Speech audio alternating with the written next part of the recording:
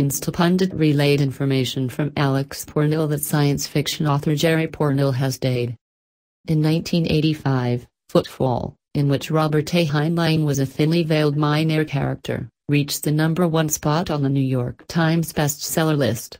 Another bestseller, Lucifer's Hammer, 1977, reached #2. Both novels were written with Larry Niven. Pournelle wrote The Strategy of Technology, 1970.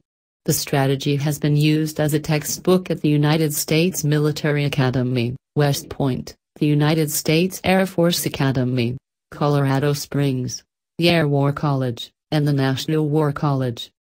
Pournelle's work in the aerospace industry includes time he worked at Boeing in the late 1950s. While there, he worked on the Project Thor, conceiving of hypervelocity rod bundles, also known as rods from God. He edited Project 75, a 1964 study of 1975 defense requirements.